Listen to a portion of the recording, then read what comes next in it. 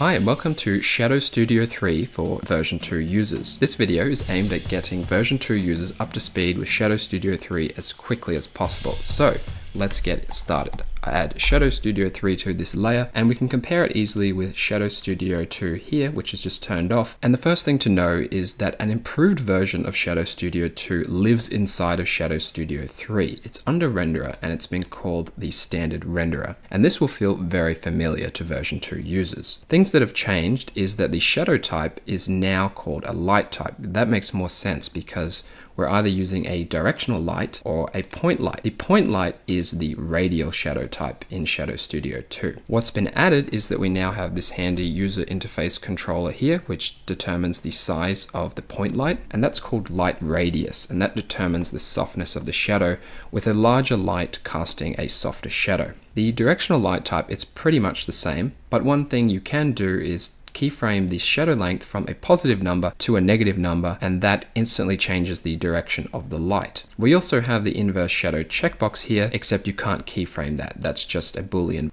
Now, the inner shadow is a checkbox instead of a mutually exclusive shadow type, which means you can have an inner shadow with a directional light, or you can have an inner shadow with a point light, which is really handy. And the inner blending mode, we've added all of the different After Effects blending modes so you don't have to compromise.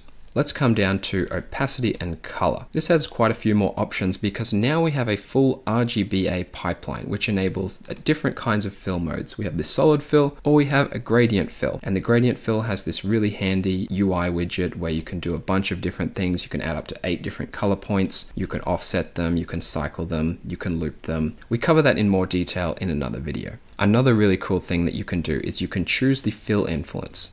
So this fill influence is a slider between 0 and 100%. And at 100%, you're only seeing the fill mode. So we're only seeing the gradient or the solid fill. However, if we set this to a value less than 100, we would actually be casting shadows based on the color of the layer. So if I set this to 50%, we can see that. Now it's a little boring because this is just a solid white layer, but if you use, say, a bitmap for this, you could create some very interesting effects as seen in our long source RGBA preset, as well as our glossy reflection preset. Both of these presets are inheriting the shadow colors from the layer source itself.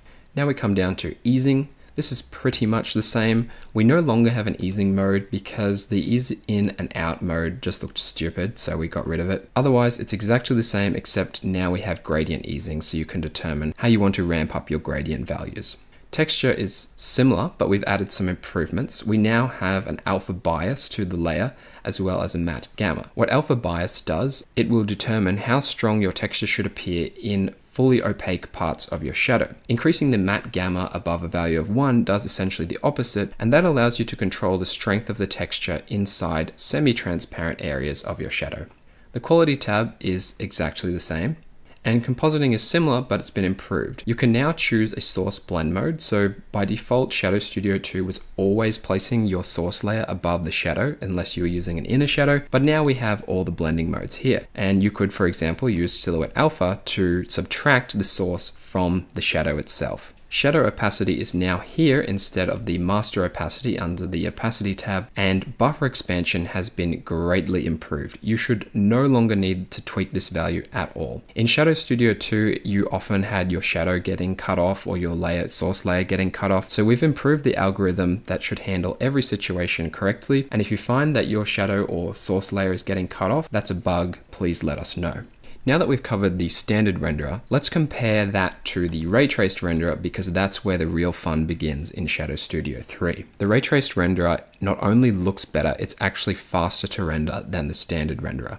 The light types are the same between the standard renderer and the Raytraced renderer. However, a really cool thing we can do with a Raytraced point light is we can go to inverse shadow, set the light radius to 0, and come down here to opacity and color and increase both to 100. Now, this looks a bit stupid, but what happens if we check auto shadow length is that it will calculate the exact shadow length that we need so that all points converge at the origin, and it creates this very cool extruded vanishing point look.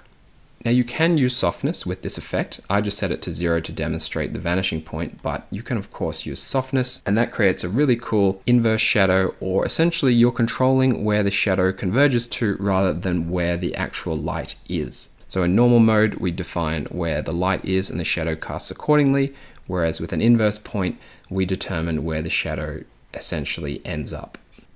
Opacity and color is quite a bit different between the Raytraced renderer and the standard renderer. With the Raytraced renderer, this opacity start and opacity end, you pretty much won't need to change unless you're doing the long shadow look. So for example, if we set the opacity end to 100% and we change the light softness to 0, we'd get the long shadow look. So if we're not changing the opacity start and end, how do we tweak the intensity of the shadow? Well, we can do that with the shadow length. So the longer the shadow, the more shadow is being accumulated. And inversely, if you wanted to make the shadow more subtle, you could increase the opacity easing until it basically disappears. We have the gradient fill inside the Raytraced renderer. The only thing we don't have is this fill influence slider, unfortunately. That only works in standard mode, and that's due to performance reasons. So if you want to inherit the shadow color from your source layer, you will need to use the standard renderer for now. Easing is pretty much the same, the only difference being that we no longer have the concept of distance with the Raytraced renderer, so you don't need to worry about that. Texture is exactly the same. Quality is almost the same. We have the quality preset, change it up or down to increase or decrease the fidelity of your render, which will also impact rendering times. The difference is that we now have an alpha threshold value. So I'll come down to compositing and change the source opacity to 0 so that we can see what's happening here. And the alpha threshold determines which pixels will and won't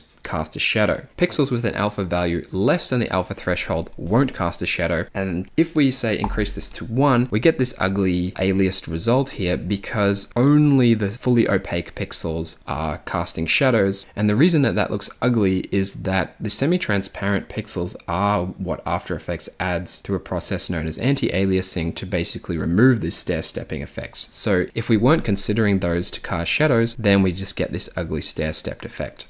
So a value of 0.75 should work nicely. You really shouldn't need to change that. And compositing is exactly the same between both renderers. So in summary, when should you use the Raytraced renderer and when should you use standard? Always use the Raytraced renderer if you're going for a realistic result or if you're going for the long shadow result. If you need a stylized look, go for the standard renderer, or if you need to cast shadows based on the color values of your layer, such as the long source or the glossy reflection. Otherwise, that's pretty much the difference between Shadow Studio 3 and version 2.